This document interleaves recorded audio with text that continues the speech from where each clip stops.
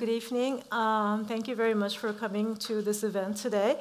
We are very happy to welcome the two generals from Japan and the United States, General David Petraeus and General Koichi Isobe, for the important topic of the changing geopolitical landscape in Asia, U.S. Japan alliance today.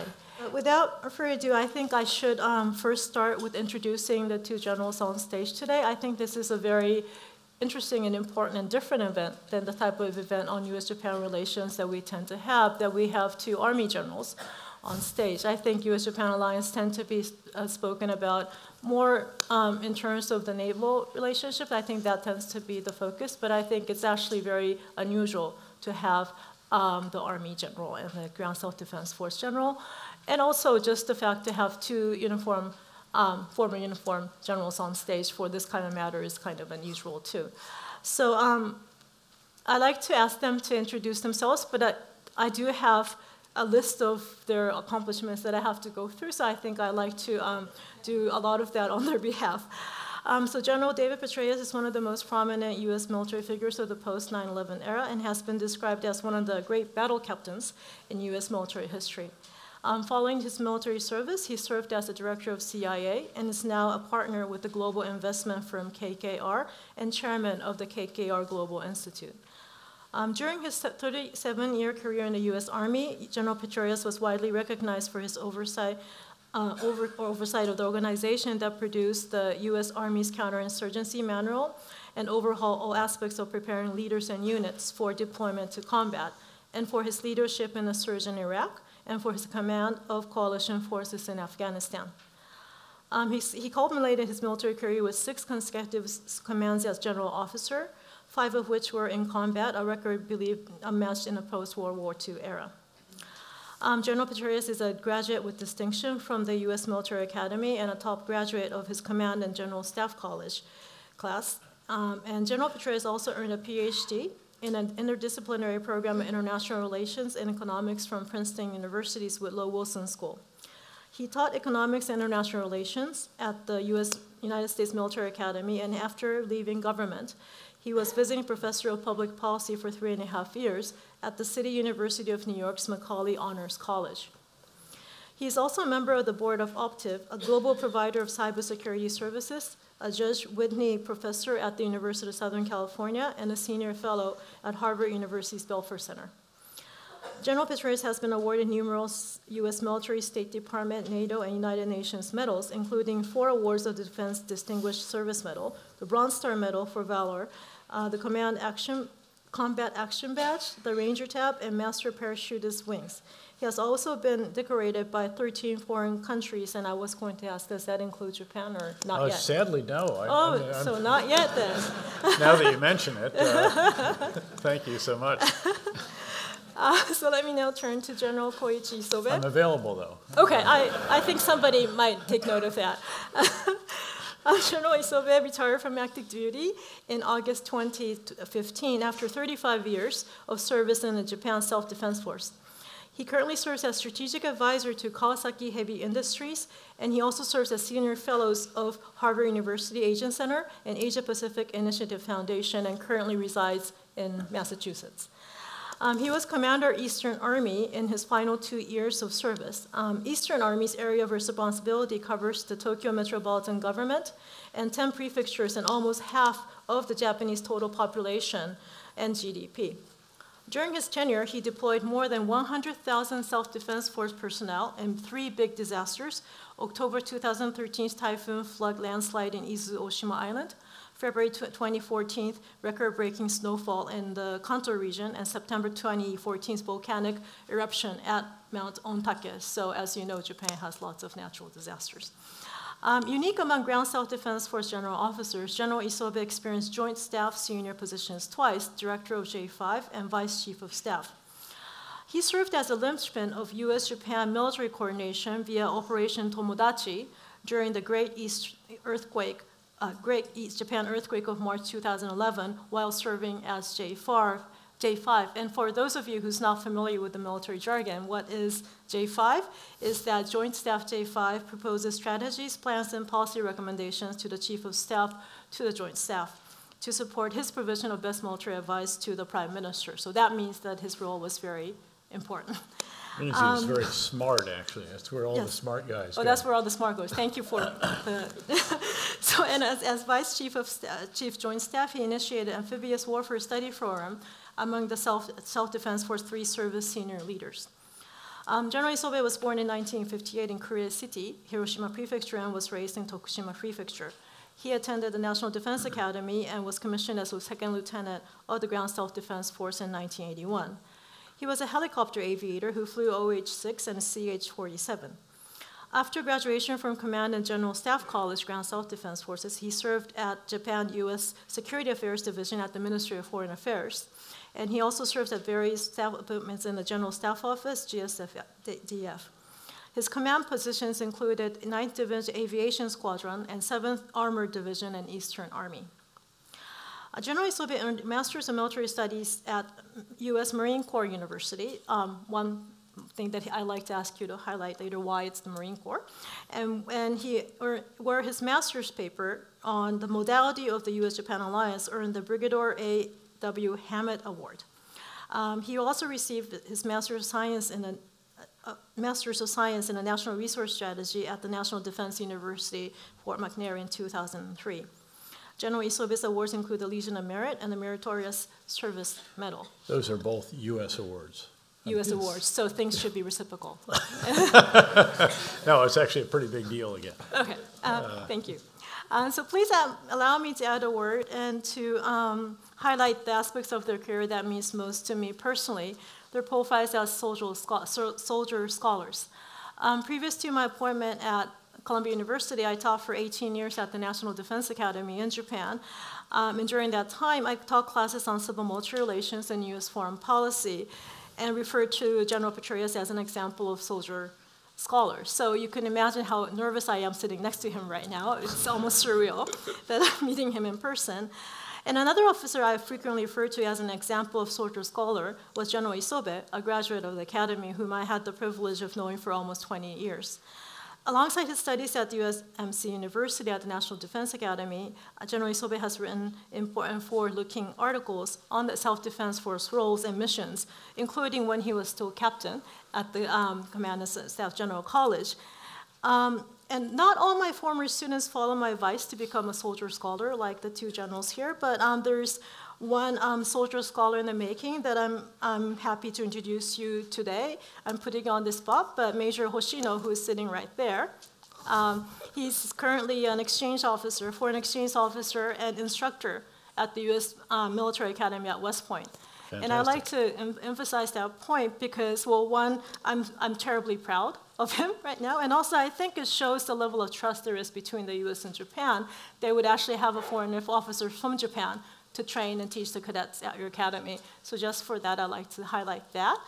And thank you. Sorry for going on for so long. Now I'd like to turn to General Petraeus, and I think I'd like to start with what kind of, what have you done in relationship with Japan, either during your career in the Army, and also now I understand that Ambassador Reiichiro Takahashi, who a lot of us know from his 3 years as Consul General in New York, you worked with him in Afghanistan. I did. He was a terrific partner in Afghanistan. And really the reason I spent so much time with him then, and by the way, when I was in New York during this time as the Consul General, was because Japan was the #2 contributor when it came to financial support for Afghanistan, a country that desperately needed and still needs all the support it could get, and one that, unlike Iraq, which could generate $100 billion in oil revenue as long as the pipelines weren't blown up, it could not do that. And it very, very much depended on that assistance, and Japan,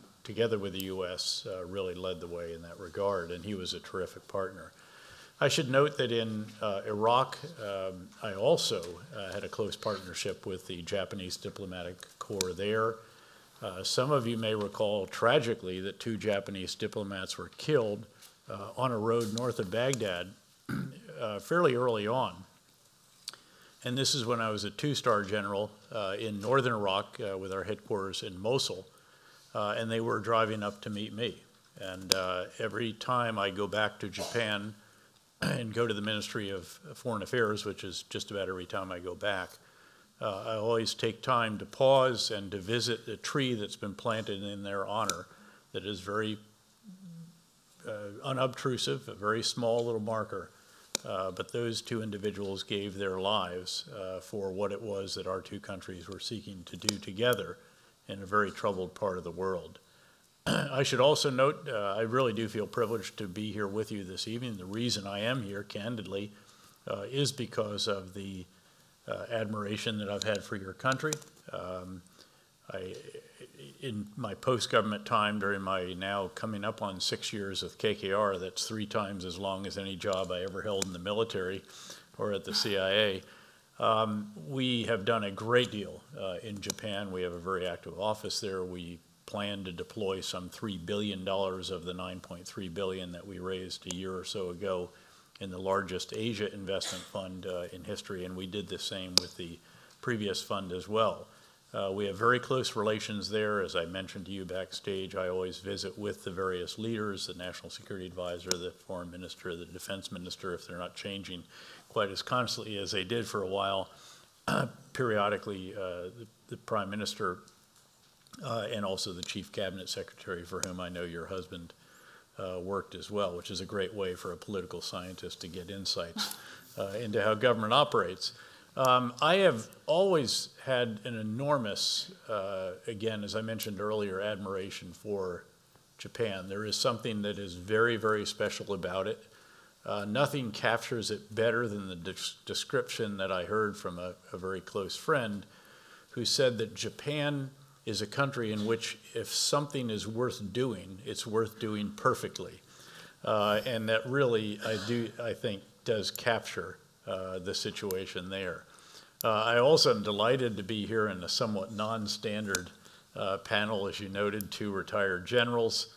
In fact, I was talking to my wife on the way over here, and she mentioned that, yes, she had been to the Japan Society, and it was when they had an art exhibit on cats in Japanese art.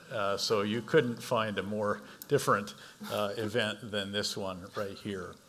Again, Japan is a country, I think, that is accurate to say that punches way above its weight class in a number of different arenas.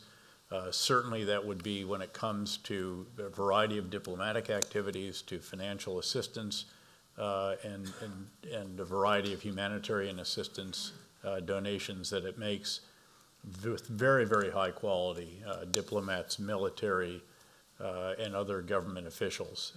And again, it has been a real joy to have quite a bit of interaction with them as, again, when I was in uniform, when I was at the CIA, now at KKR, and even in some of the academic endeavors. As I mentioned, one of the last times I was there, it was as a professor at USC, University of Southern California, which has a very, very close partnership with institutions in Japan. So again, a privilege to be here, and thanks to all of you for turning out on a brisk evening here in New York.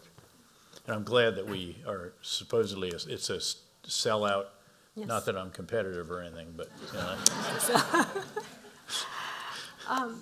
if it's worth doing, you know, it's worth doing perfectly. Yes, it's worth doing perfectly. And General Isobe, it's already clear from my introduction that your career has intersected in many ways with the U.S., but would you please elaborate on experience here? Thank you, Hikutani-sensei, and thank you, Japan Society, for inviting me this prestigious occasion. And let me begin with introducing you about the relation between the Japan Ground Air Defense Force and General Petraeus. After 2 years of the 9/11, Japanese Prime Minister Junichiro Koizumi decided to send a Ground Air Defense Force contingent to Iraq for humanitarian assistance mission. At that time, I was a director of the Policy and Programs Division at the Ground Staff Office. It's a headquarters of the Ground Air Defense Force. And General Petraeus was the commanding general at that time of the multinational security control. Transition Command Iraq. Yeah. That was the 3-star command, yes. Which was essentially the train and equip mission. Yes. It was a massive mission. involved over $10 billion, I think, in just 1 year alone. But again, a very, very significant undertaking, trying to rebuild all of the Ministry of Defense and Ministry of Interior forces of all types, which would ultimately total nearly a million individuals.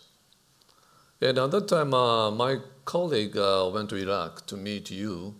And at that time, you committed the tremendous support to the Japanese Ground Self-Defense Force. So actually, in this occasion, I'd like to extend my sincere appreciation to you, what you have done during the Iraqi operation. Well, again, the appreciation was ours, truly. Again, Japan had a lot of reasons and that it could have hid behind and said, well, we'd really like to help, but sorry, our constitution or our this or our that. And that was never the case. And we're very grateful to you for that. And after that, in Japan, 2011, we had a very huge tragedy, March 11th earthquake in eastern Japan. At that time, I was on a director J5, Joint Staff. So at that time, the U.S. Pacific Commander, Admiral Willard, he initiated the Operation Tomodachi. And it's a robust support to the Japan. And also we have triple disasters, tsunami, earthquake, and Fukushima nuclear disasters. So both forces decided to establish a robust coordination mechanism in Tokyo, Japan. So the exercise, the operation conducted very successfully. So this is the Operation Tomodachi. And one of the research theme in Harvard is the Operation Tomodachi and the U.S. Japan coordination mechanism. I'd like to explore how the modality of the U.S. Japan, the coordination mechanisms should be. Thank you very much. Thank you. The key to that, candidly, was just the nature of the relationship, number one. Second, the nature of the relationship between the two presidents, the president and a prime minister. Yes. And third, a very rapid decision in Washington, which is not always known for rapid decisions. But if you get the big idea right, as in that case, which is we are going to help, and you military and state and Agency for International Development and all the others, you figure out how to do that. That's pretty important.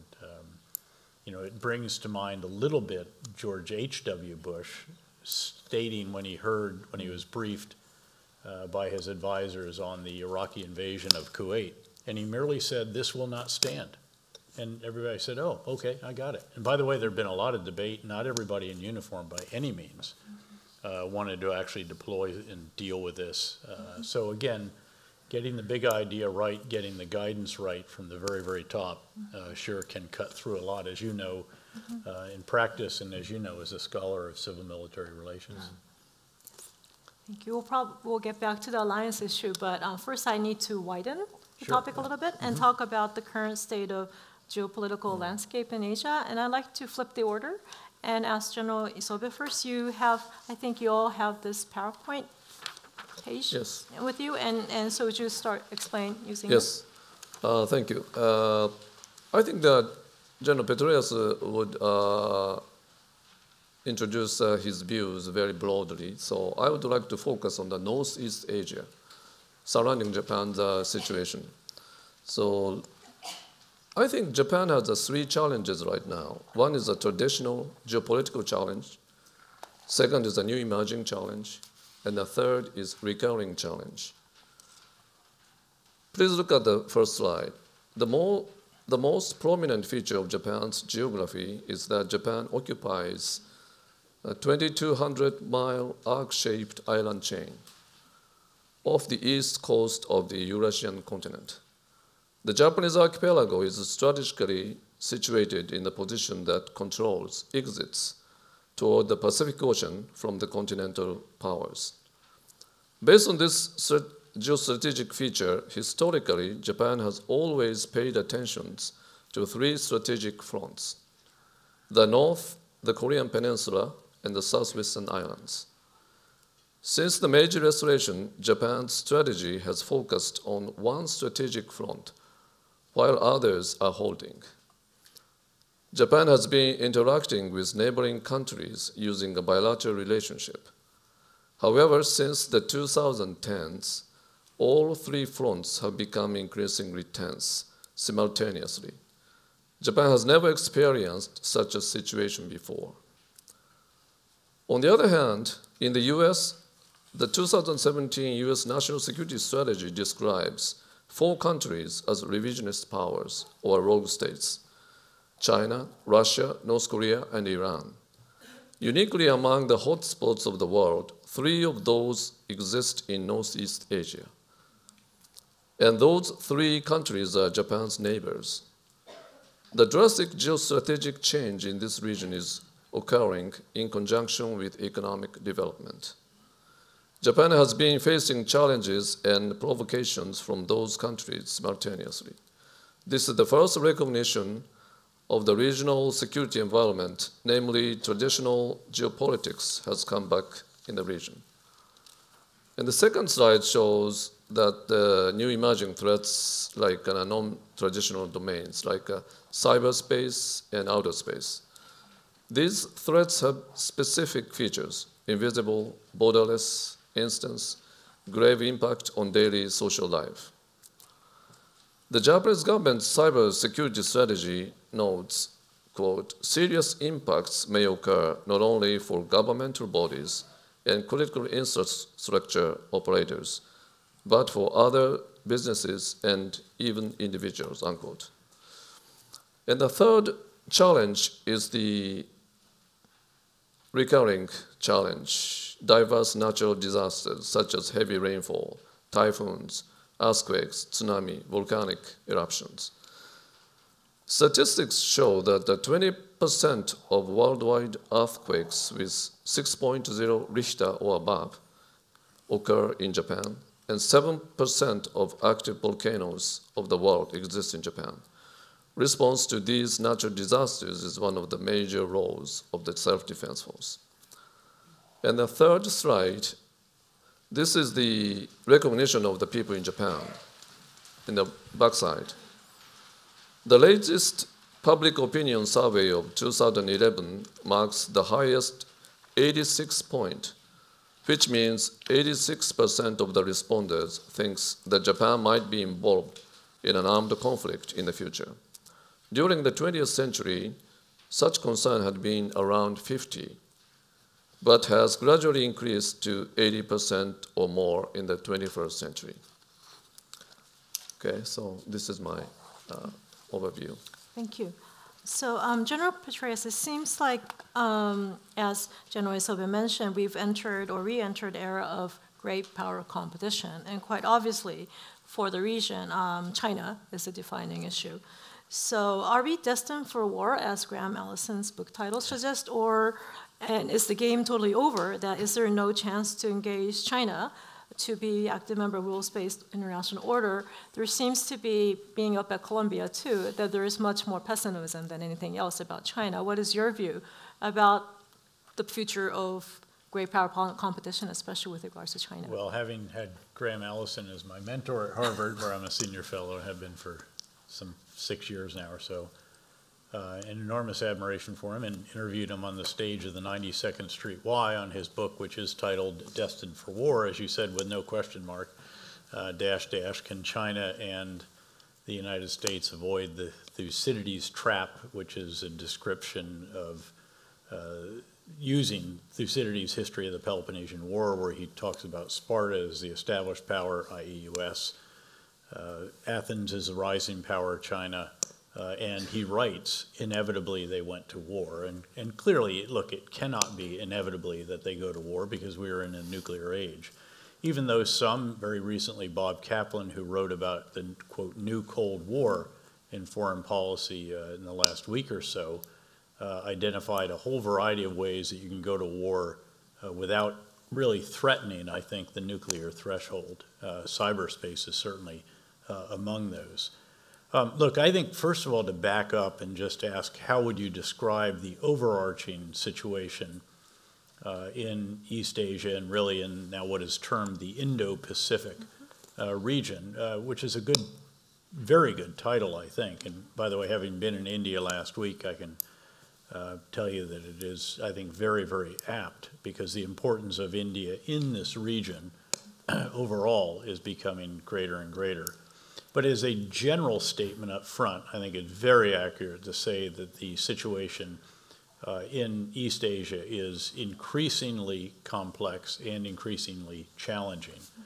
The single biggest development is obviously the rise of China. And let me just state right now, by the way, that I am one who hopes that China and the United States can establish a mutually beneficial relationship, one that is advantageous to both sides. It's not a zero-sum game constantly, although there will always be aspects of competition in which clearly there will be winners and there will be losers. But one hopes that there can be the kind of strategic dialogue that can indeed avoid the Thucydides trap, that can avoid a situation where there seems to be a destination that is war.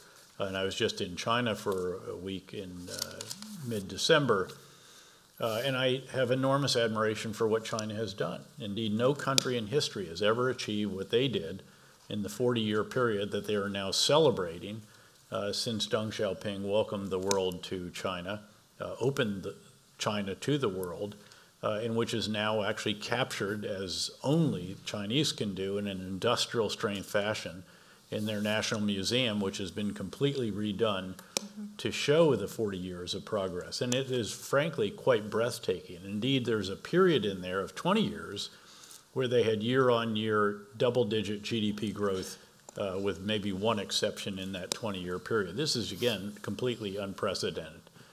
And I would contend that there is not just a geopolitical competition that is going on between the United States and China, again, one which I hope can be mutually beneficial. It's even bigger than that. This is a true political economic competition, because just as, in a sense, we competed with the Soviet Union, the democracies of the world, the free market economics against the Soviet Communist Party and command economy, and as was captured in an article that then became a book, The End of History, in 1989 by Francis Fukuyama. He predicted that the Soviet Union would collapse of its own weight. It did. He became famous. The little journal that he wrote in, National Interest, which had only 10,000 subscribers at the time. I was one. I was in an academic phase in grad school. Got a huge boost. And by the way, I am now working on a project again at Harvard that is titled The Return of History. Because again, this is not just about, again, traditional great power rivalries. This is about systems.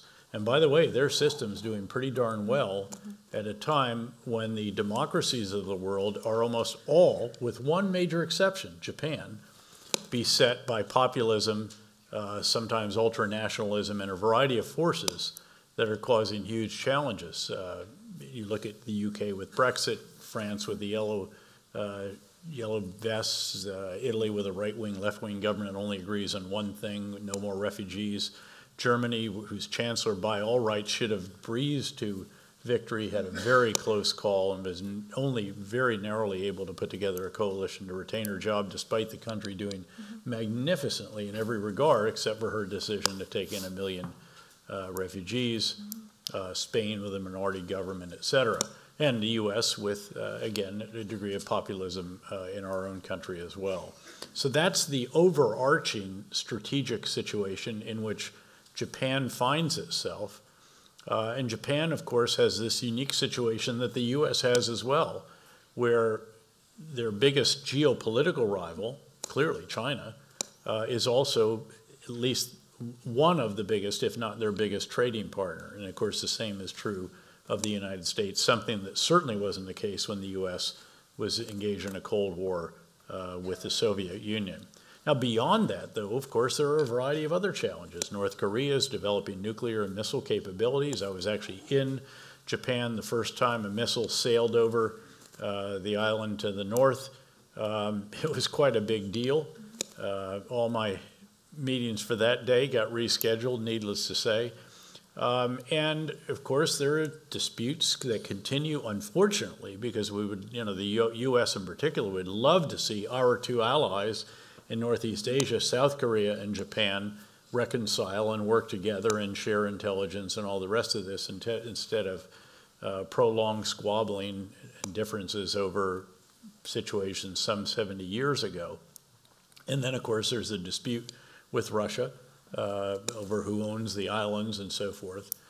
So again, there are a number of challenges, and I think it's very important also just, again, to be forthright and to acknowledge as well that there's one other challenge that Japan has to deal with, which is a demographic downturn that some have actually titled a demographic death spiral.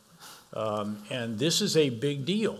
On the one hand, of course, policies have enabled Japan to stay relatively homogeneous, although there is now some acknowledgement that they're going to have to allow people to come in from the outside. But this is a very, very significant issue because, of course, the foundation of all national power starts with the economic base. And it's very, very difficult if your working force is shrinking. By the way, China is losing 5 million people out of their workforce every year, but Japan is already losing people out of its overall population. It's the one country in the world where the rise of the robots will really be welcomed. And they'll be happy to have people displaced by robots so that they can go do other things that only people can do. But this is the very complex, I think, environment in which China finds itself. And that's before digging into some of the other issues that the General alluded to, again, in cyberspace, the issues of some of the other countries in the region that are rising powers, if you will, as well, the shifts of different economic forces that are all brought to bear there in East Asia. And I think it calls for very, very careful and thoughtful and, bright J5s of the world and others. And I should note, just perhaps when closing on this segment, that those in the U.S. who are very attuned to this kind of stuff are very appreciative of China of Japan reinterpreting its constitution to allow true actions that an ally should, if you're together and your other ally is shot at, that you could actually return on behalf of that ally. That is not a trivial issue for those of us who have served in uniform. Mm-hmm. Thank you. So General Isobe, what about Japan and the challenge from China, which is very multifaceted? Yes. And it's often said that Japan has a very good friend in the U.S., who's relatively far, but you can't really move right out of the region, having been next to China. I think your map that you've distributed shows where Japan is positioned and what Japan has to deal with geographically. But it's not just that. There's all the other type of challenges. It's very different from the traditional Montreal challenge. So how has Japan been dealing with this challenge or the geopolitical challenge, and what aspect of it is in relationship with the U.S. Japan alliance that you see has been happening in the past couple of years? Yes, when I first read through the U.S. National Security Strategy of 2017 December released, and I was astonished that the strategy clearly describes China as a revisionist power. I think this is the first time for the U.S. security strategy to describe China as a revisionist power. So I think quite a forthright admission, I think, actually. Yes. But I think it also reflected not just this administration, not just that party, but I think a bipartisan recognition that some of the hopeful assumptions that we had about the rise of China would have not actually materialized. And that is, again, a very, very big deal in the biggest relationship in the world. And Hikotani-sensei mentioned that Japan is situated in a very strategic important position. The shield of for the U.S. security, Japanese location is like a shield to stop the advancement of the continental powers. And for China, Japan is an very important position, and also trading partners. So as mentioned, General Petraeus mentioned that the new Cold War, but actually it is not a Cold War because both three countries are trading mutually. So what kind of a relation should be explored for us is very important. But on the contrary, I think for China, they would like to drive a wedge between the alliance relationship between the U.S. and Japan. But I think the U.S. and Japan's alliance, solid alliance, would eventually change the China's attitude in the international liberal world order. Thank you. So going forward and dealing with or thinking about the challenges in the region, I think one of the very common things that we see between U.S. and Japan is the increased use of the term Indo-Pacific. PACOM was renamed Indo-PACOM in May 30th. But even before that, Prime Minister Abe, even from his first term in office, has been talking about the more focus on the Indo-Pacific and the confluence of the two seas. So what do you see, first General Petraeus, is there, although President Trump mentioned Indo-Pacific, I think 10 times during his speech in November 2017, in some ways, from countries in Asia, we don't really feel the love from the U.S. to its allies either. And so what do you think is the vision of the U.S.-Japan Indo-Pacific strategy for the U.S. going forward, or what's the meat on the bone, to it, if I can say, of the Indo-Pacific strategy that especially has to do with allies? What is the vision of the U.S. going forward? First of all, let me just start by just noting that the Japanese military, the self-defense forces, are very, very capable. I think people can be misled by the fact that they haven't been in war and that to specifically have limits and so forth that are obviously very historic in nature. But one should not be fooled into thinking that this is not a very, very capable, highly professional, and very advanced technology force. So it's very, very significant. And China is very attuned to what Japan does. Just the transformation of one of the amphibious carriers into what could be a true aircraft carrier, albeit probably with a vertical takeoff and landing aircraft, because I can't imagine the deck's going to be long enough. But again, even that raised eyebrows and produced commentary in Beijing. So China watches Japan very clearly and carefully, and I think is very aware of the capabilities that Japan deploys, particularly at sea and in the air. Very good ground forces, but again, that is a maritime theater with air capabilities. So that's I think, number one to point out. The second is that I think it's important to observe that Prime Minister Abe, I mean, he was very astute in establishing a relationship with President Trump very early on. As I recall, he was the first one in Trump Tower to greet the president-elect. He was, I think, the first down and did one of those summits down in Mar-a-Lago. Every time I have talked to Japanese leaders, they've been very, very pleased with the relationship that they have with their U.S. counterparts. Everything that was done by Secretary Tillerson at the time, now his successor Pompeo, General McMaster, again, the relationships between the counterparts were superb. And I should note that the U.S. ambassador, with whom I have a very close relationship, and had a bit of correspondence and some phone calls recently on some other issues, actually mentioned how pleased he was. I had happened to talk to him fairly early on, and he was asking me, how do you accelerate foreign military sales, which can be a very frustrating process. And I experienced it firsthand when we were trying to build, again, the Iraqi security forces using our system, which has a lot of bureaucratic hurdles to get over.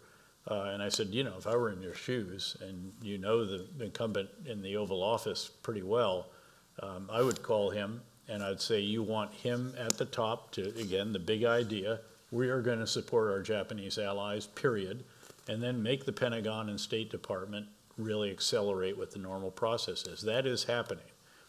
And again, among the biggest levers that the U.S. has to get attention of North Korea, which is really by getting attention of China, through which 90% of the trade to and from the North flows, is by Japan saying that they will put in, say, the Theater High Altitude Air Defense System, or they will put in a ground version of some other, or, I mean, you know, the ultimate threat that is out there is that a country which has enormous nuclear technology expertise because of the nuclear power generation that is done in Japan and is now gradually being restarted throughout the country, that could lead to something in the military realm. I'm not at all advocating that or suggesting that, but just the thought of that is enough, I think, to get attention in places to the West.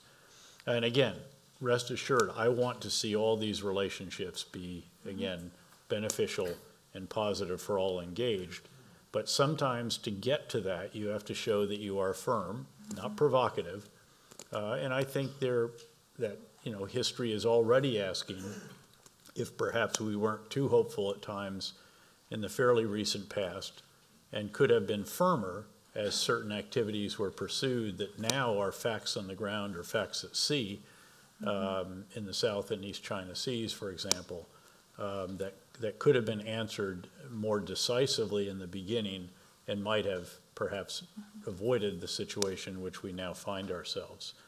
So now beyond that, by the way, now you see this relationship flourishing, or beginning, flourish would be an overstatement, but between the real pillars of the Indo-Pacific are India, Australia, Japan, and the other Pacific power, the United States. And so if you get those four together, and then if you could put the others around it, I think you'd have a very, very impressive group. Again, recognizing that India, of course, has a different history. It was a non-aligned, it was still buys weapons and so forth, systems from Russia, in some cases, unfortunately. And so this will be a work in progress that will take some time. And there are elections coming up in India, in Australia, and at some point, I guess, in Japan as well. And hopefully we can navigate all of those reasonably well also. So General Isobe, how about this idea of Indo-Pacific? I think the Japanese government description of the Indo-Pacific tends to focus more on the economic connectivity and not necessarily on the security aspects, aside from the capacity building and the rule-based order, which is indirectly related. So what is your take on that? I don't know if I would agree with that, if I could. Just to, I mean, I actually, again, having just been in India and having just talked with the commander, who used to be commander of PACOM, U.S. PACOM, now U.S. Indo-PACOM, and had a good chat with the admiral there and the Australian foreign minister and a number of Indians. I think there's quite a significant security component already to the Indo-Pacific concept. But I hope you would support me on that. I think early days, but my observation is that among the alliance partners in the Indo-Pacific region for the United States, Japan is increasingly important for the U.S. security because the following reasons. One is the U.S. and Japan shares the common core values like democracy, freedom of navigation, freedom of expressions. And the second is as I mentioned, Japan is situated in a very critically important position. And the third is Japan is still a number third world economy power. So I think no other countries, allies in the Indo-Pacific region can replace or substitute Japan for the United States.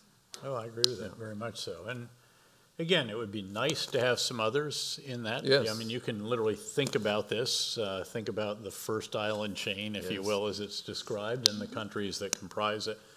think about some of the countries of Southeast Asia, which were very, very vibrant. I mean, look at what's happening as low-skilled labor jobs move from China to Southeast Asia, Vietnam in particular, Thailand, a historic partner, and a number of other countries there. So there's a lot that could come together. The key, in my view, really is to have an American foreign policy, to begin it, that is coherent and comprehensive. Coherent means that you have... This is another project at Harvard, actually. But if you think about it, again, if the big idea is, gosh, I guess it was in, again, India, where somebody asked a question and the answerer said, China, China, China. I mean, if the most important relationship in the world, and it clearly is between the U.S. and China, clearly that has to become your priority. As you know, in the military, you can only have one main effort, and the others are all, by definition, therefore, supporting efforts. So if you but then it has to be comprehensive, and it can't just be diplomatic or just military or just economic or just whatever.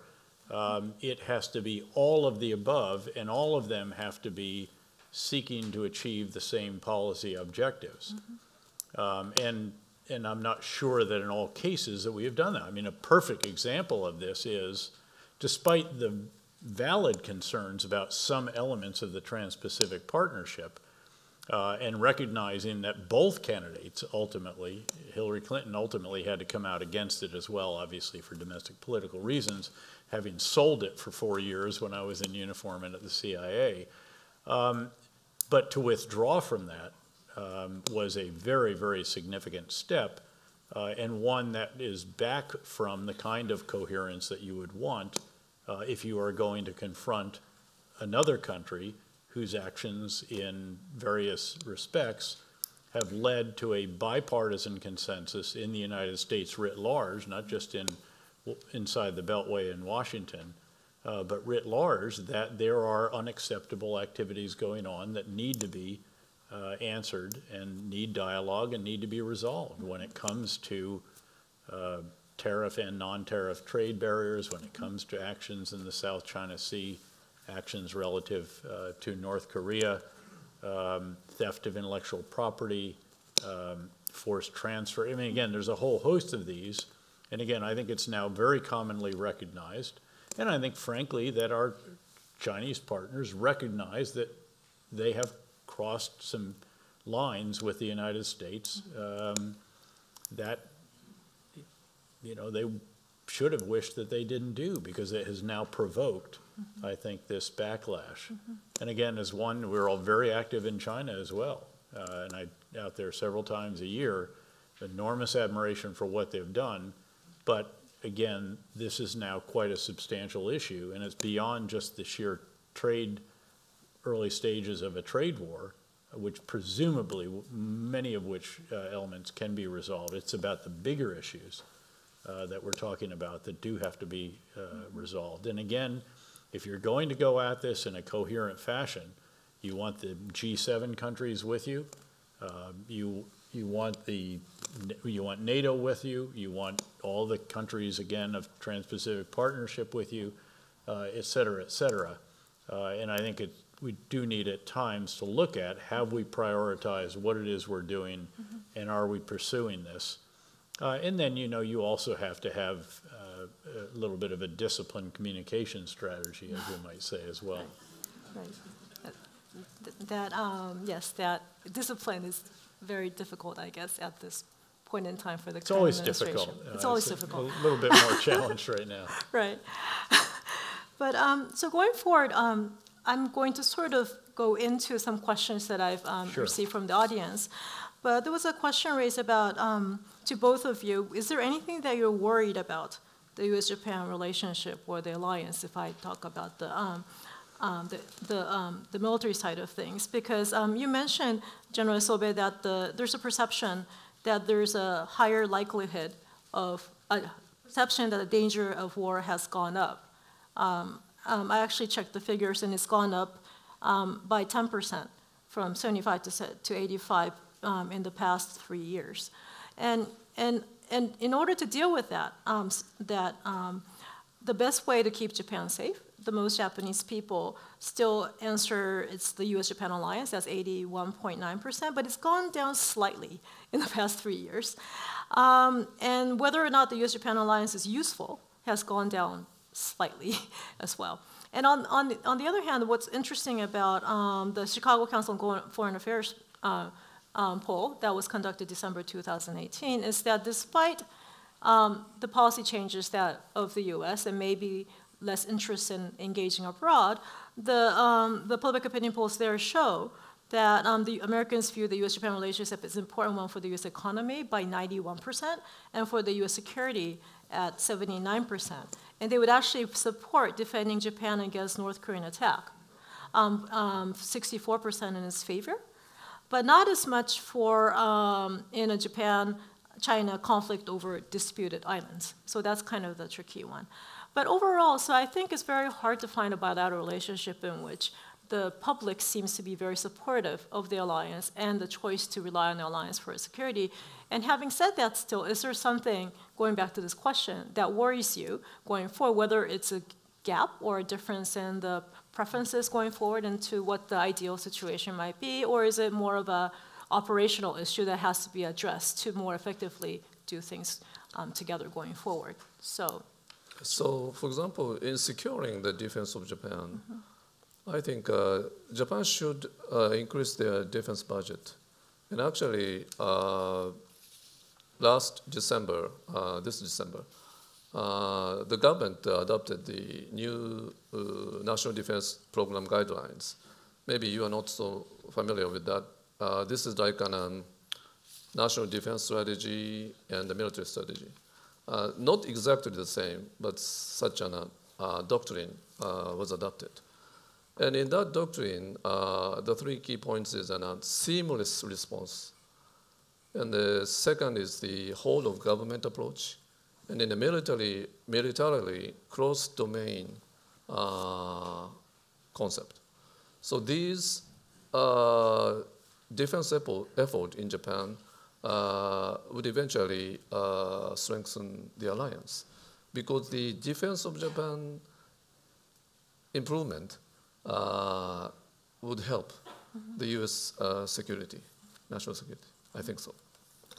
So, General Petraeus, if I can plug let me in actually take please. that if I could, because Please. I think there are some specific issues that need to be addressed more expeditiously, frankly. One of them is in the trade area. We have trade disputes with Japan, as you well know. I mean, these date way back to the 1980s when, you remember, there were limits. Japan instituted limits on cars. They were always way above however many actually really went anyway, but it was a wonderfully symbolic response.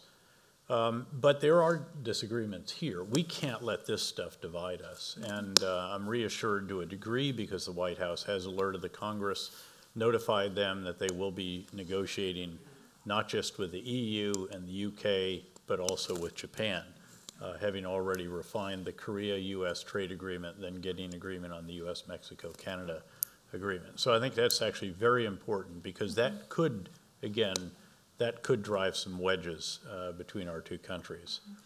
I share some of the concerns about, in a sense, the domestic sentiment about the spending on the Japanese self-defense forces. I also am very concerned, this is a long-standing concern of the last decade or more, about the U.S. base in Okinawa, which we're trying to relocate desperately. And continue to have very serious problems. This is not a trivial issue, and tragically, we've had acts of indiscipline by some of the members of the forces based there or rotating through there that have really inflamed this particular situation. And then I guess, you know, we've always been a bit concerned that Prime Minister Abe would have to deploy so much political capital to get the reinterpretation of the Constitution or perhaps even a constitutional change, that it wouldn't leave enough for the other very important domestic issues that he has to deal with, principally those that have to do with continuing the success of Abenomics. Because if you think about it, Japan was in the doldrums for 20 years. We forget, the high-flying 1980s when all of us, again, in economics courses were wondering why the U.S. didn't have a METI, the Ministry of Industry and whatever it was, an industrial policy. And we had some very sage professors at Princeton, thankfully, who said, ultimately, you're going to see that government bureaucrats are not going to be as good as market forces at allocating resources. And ultimately, they did prove correct. And then you had 20 years of really just stagnant growth. And Abenomics has broken through that. Would like to think that some of, the U.S. investors are part of this because we're helping to, at his request, to work on board dynamics and management philosophy and all the rest of this. So trying to retain the best features of the Japanese corporate culture while getting rid of some of those that are just holding it back. And it's been a very interesting experience in that regard. But he's got some big issues still. I mean, the debt to GDP ratio is not a trivial issue. And again, all the issues of how do you fine-tune the additional taxation without sending the economy into a tailspin? What do you do about other stimulus mechanisms? This is a very finely balanced set of policies that he's pursuing. And we're concerned that, again, you use up too much political capital here, you might not have it there, because he and his government have truly been critical to what is really an economic renaissance of Japan. Well, I think, let me point at two points. One is that after the National Defense Program guideline, based on this, the Japanese government are going to purchase many U.S. weapon systems. Yes, like you Aegis, bet. Sure, and F-35A and Bs. And by the way, these get the attention of those regional countries. And the second issue is the Okinawan base issues. I think the Nye Armitage report, fourth one, released last year, I think November. And they propose that the co-location of both U.S. forces and Japanese self-defense forces located together. And it is, I think, good way to maintain the bases, facilities in Okinawa. I hope so. Touch wood. Inshallah. As they say in my other region. Right, inshallah. So coming back to military issues, I might as well because I have two generals on stage. What are, and bringing in the questions from the audience, how can the U.S. Japan cooperate to address potential threats from North Korea?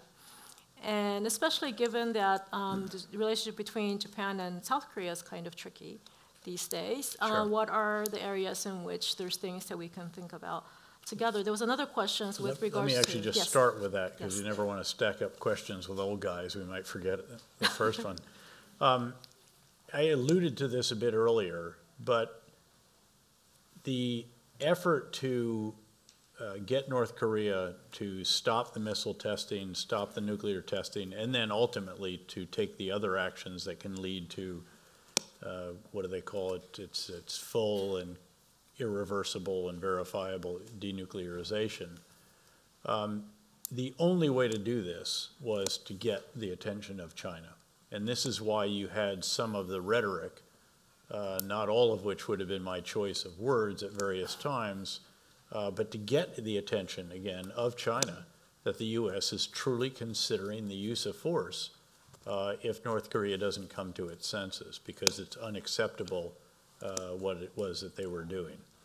And at the end of the day, China has the power, if it truly implements the sanctions fully that are called for, approved by the UN Security Council, noting again that it's well over 90% of this is what keeps the lights on in Pyongyang, is the umbilical cord that runs between China and North Korea.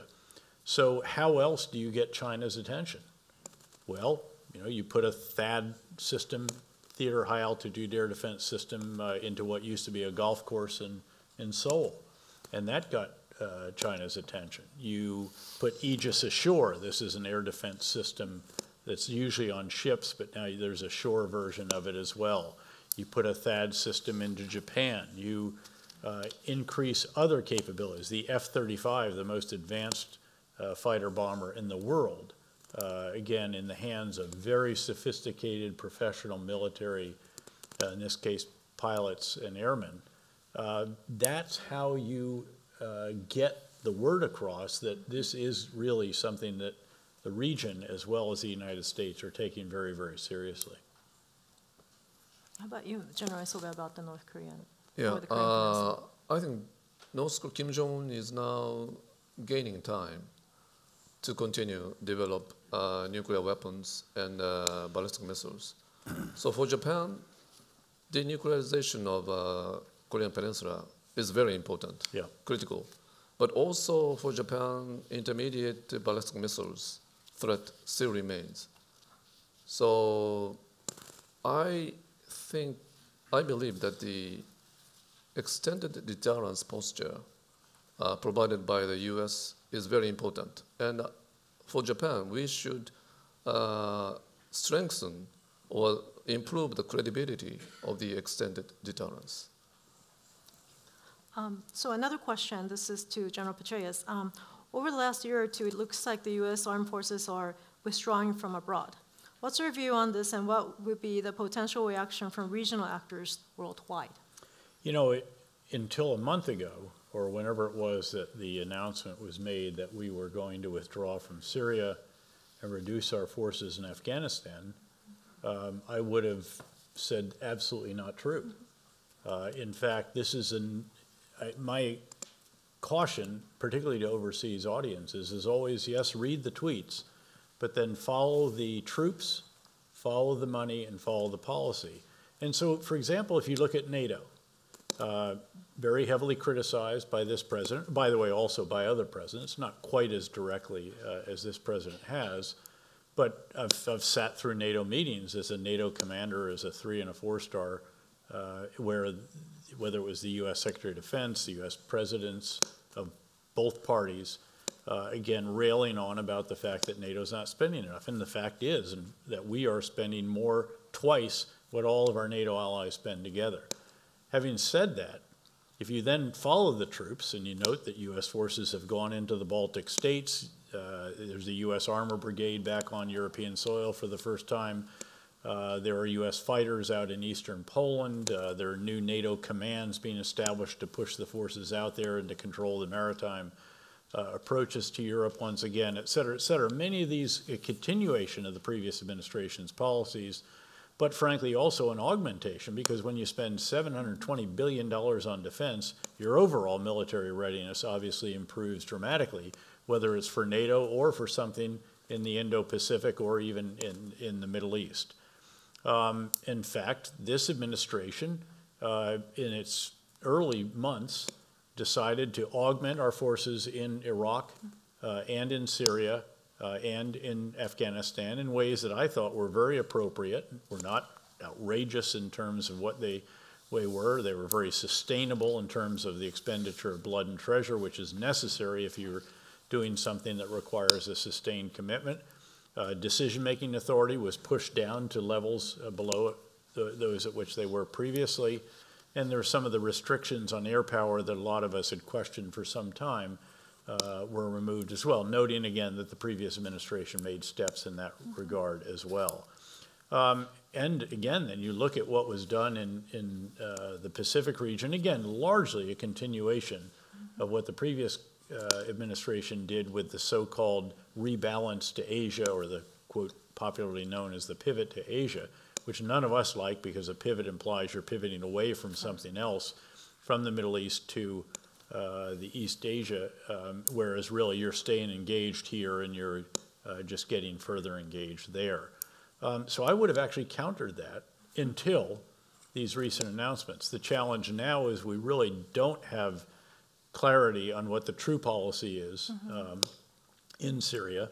The policy objectives, which we thought were clear when enunciated by National Security Advisor Bolton and Ambassador Jeffrey, the special envoy for Syria and now also for the counter-ISIS coalition, Just we have to see what they are going to be if they're redefined, and what will the pace of the drawdown be, and on and on and on.